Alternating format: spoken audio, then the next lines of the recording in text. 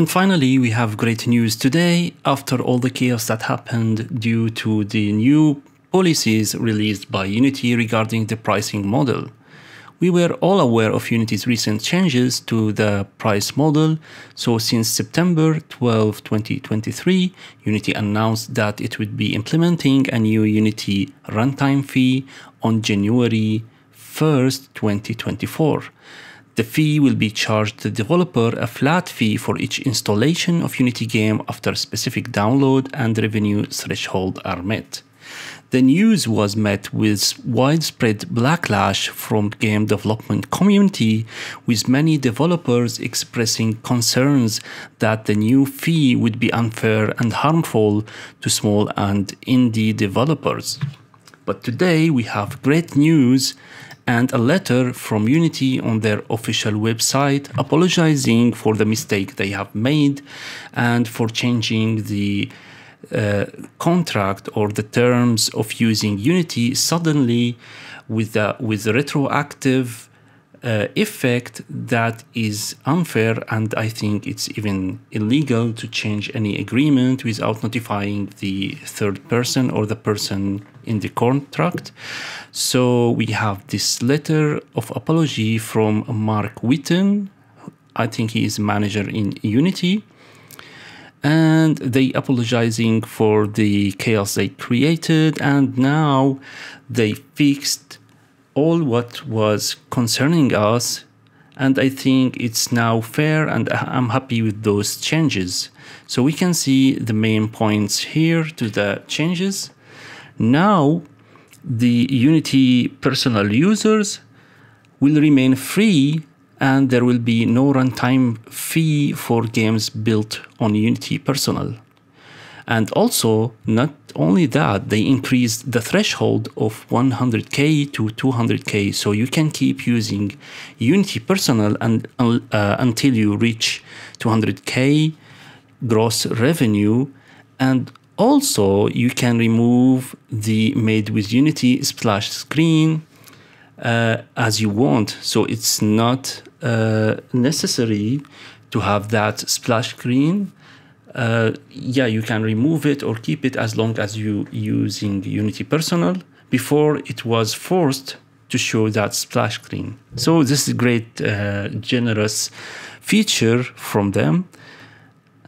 Then the runtime fee is still applicable, but they increased the threshold to a really reasonable number. So now they increased the threshold from 200K to $1 million gross revenue in the trailing 12 months.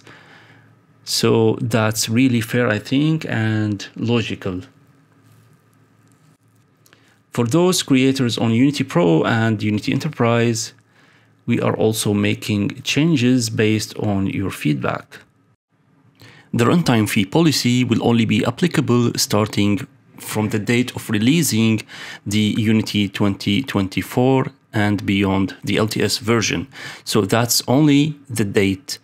So if your games are currently shipped and the projects you are working currently on will not be included, unless you choose to upgrade them to this new Unity version. So there are two conditions. The first condition is to use Unity 2023 LTS version. The second condition is releasing the new Unity 2024 LTS version. So that date. And also they promise that they will make sure that you can stay on the terms applicable for the version of Unity editor you are using as long as you keep using that version. So for the games that are subject to the runtime fee, they giving the choice to either have 2.5% revenue share or calculating the amount based on the number of the new people engaging with your game each month. So both of these numbers are self-reported from the data you already have available. And that's great news also. And about the Unity calculator, they provided us with a calculator to estimate the runtime fees after you answer all those questions. So, and to be clear and to avoid any misunderstanding related to the runtime fee and the estimations, they have created this runtime fee estimator to help you know if the games you developed are applicable for this runtime fee and how much you should pay based on this new fees. So here are some questions that you need to answer to know if the runtime fees are applicable for your game or not. Unity Personal is still free for everybody until you reach the cap of $200K in the trailing 12 months. This includes all your company revenue, not only this game. So you need to be careful about that.